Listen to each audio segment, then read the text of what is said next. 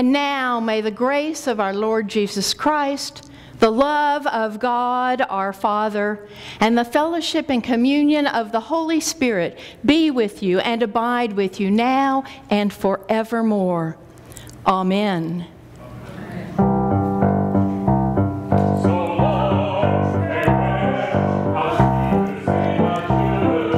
Adieu, adieu to you and you and you.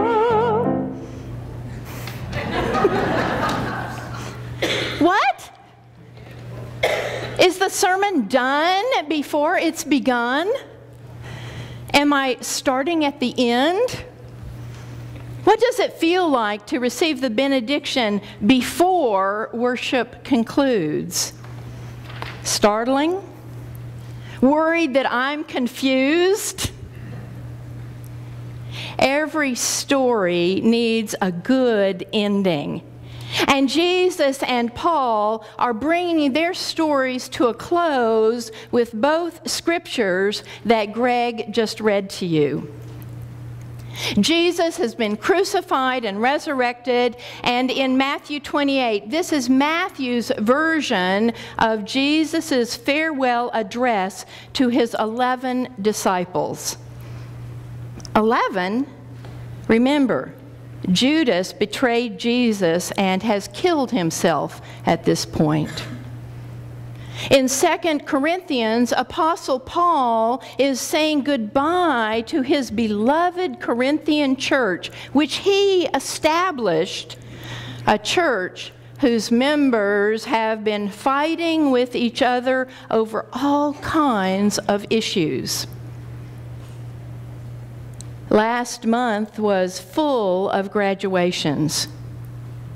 If you were valedictorian, what would be the most important statement that you'd want to make in your commencement speech? If it's a high school graduation, would you want to acknowledge your doubts and your fears about moving away from home and off to college? Or if your child is graduating from kindergarten or junior high or going off to camp this summer, what would you want to say as parent to assure your child that he's prepared for the unknowns that lie ahead?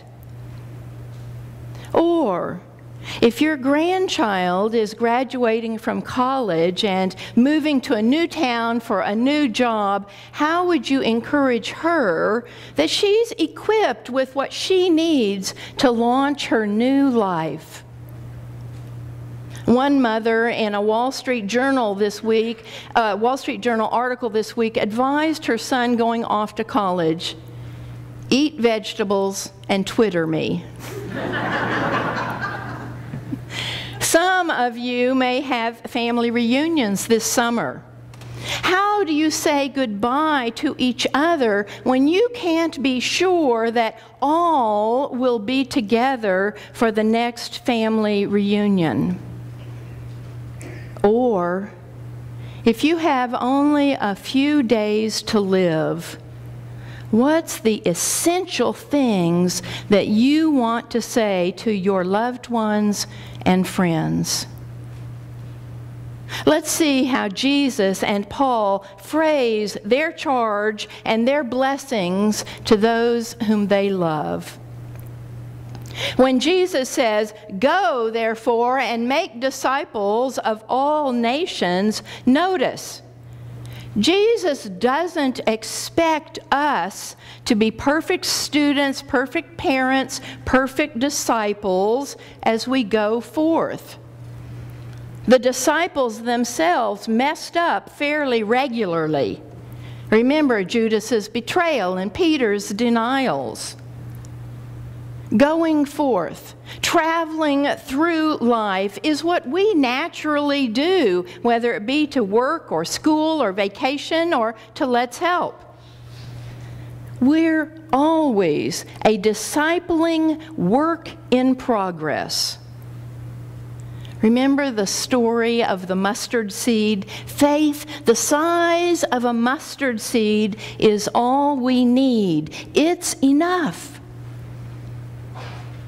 But some of us allow our rationalizations, I haven't learned enough, or our negative experiences, last time I tried sharing my faith was a disaster, or our doubts or our fears to keep us stuck up on that mountain instead of coming down and going forth looking for opportunities to disciple others.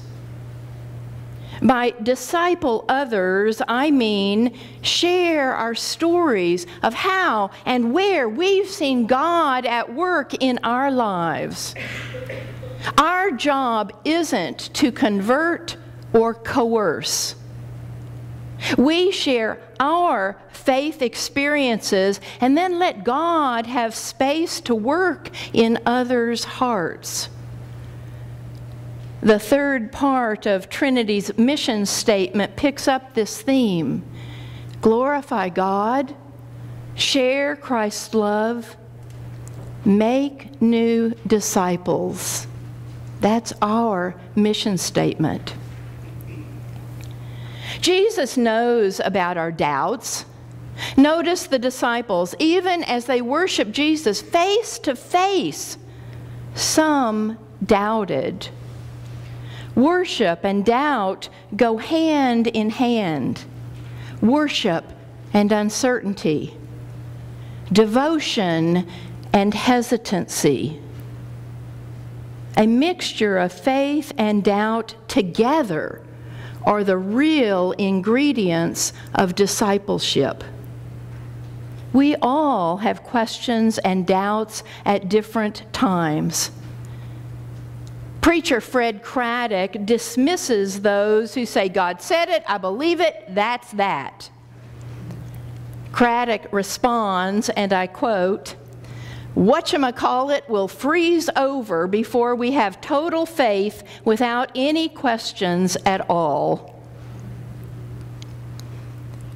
In 2 Corinthians, Paul is more practical in his parting words to the contentious Corinthian church.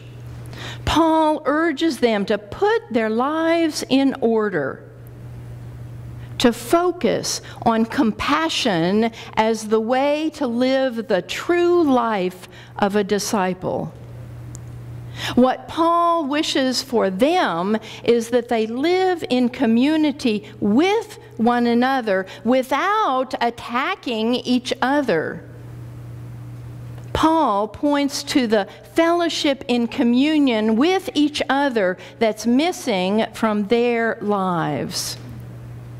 Paul encourages them to acknowledge God's commitment to them, to us, and that we are called to be God's instruments of grace, of love, and of community with each other and out into the world. Both Jesus and Paul use the Trinity, Father, Son, Holy Spirit, as their authority and as their credibility to commission, to send disciples forth to disciple others. Where do Jesus's and Paul's authority and credibility come from? I'll bet they wished they could say to us, as parents often do, just do what I say, stop arguing, because I said so, that's why. But Jesus reminds us, all authority in heaven and on earth has been given to me. Jesus' authority is vested in him as part of the Trinity, an equal partner with Creator God and that pervasive power of the Holy Spirit. This doctrine of the Trinity, our three in one God and one in three God, developed as early church fathers pondered and lived and prayed about the meaning of these two scriptures and others. To understand the fullness of God, we have Father, Son, Holy Spirit coming to us in multifaceted ways in our lives. As we perceive the presence, the challenges, the comfort, and the assurance of the Trinity, as we live into their light, we discover the truth of their authority and their credibility. It's powerful as it becomes lived experience rather than abstract doctrine handed down from the pulpit. No one can force you to follow. Jesus beckons to you, calls you by name, speaks to you from the traditions of the church, or speaks to you in ways that touch you, whether it be texting or twittering or talking to your heart.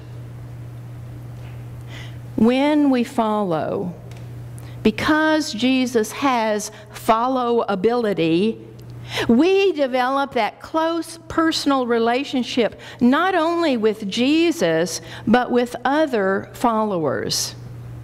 What we call the fellowship or communion of the Holy Spirit in our benediction. As we strive to talk about the fullness of God, we're compelled to talk about God in the particular time and place of our lives, yesterday, today, and tomorrow, within this particular family of faith in Topeka, Kansas in 2011. For example, we'll baptize Emily Lee on July 10th in the name of the Father, Son, and Holy Spirit. We'll baptize with water and words in the presence of God and in the presence of you, the congregation, in this sanctuary. In the presence of the fullness of God, the Father, Son, and Holy Spirit, I'll ask you what role you'll play as you vow to nurture Emily into the grace of the Lord Jesus Christ, the love of God, and the fellowship of the Holy Spirit. Will you teach Emily? Will you mentor her? Will you teach her the songs of the faith? Will you encourage her? Will you send her a card on her birthday or as she goes off to camp? Will you accompany her on a mission trip? Will you seek her out for special time together? When we make these vows and commit ourselves to them, we follow, even in times of doubt or despair. The last part of Paul's and Jesus' benedictions are the assurance that Jesus will be with us forever, to the end of the age. What I mean when I say, be with you and abide with you now and forevermore. Just as my father and John Farrell Higgins' mother and any of your parents who've joined the communion of saints will always abide with us, so much more deeply will Jesus abide with us, remain with us, dwell with us to the end of the age. Thanks be to God for the fullness of the Trinity and the foreverness of Christ's presence with us. Ready or not, here we go. Amen.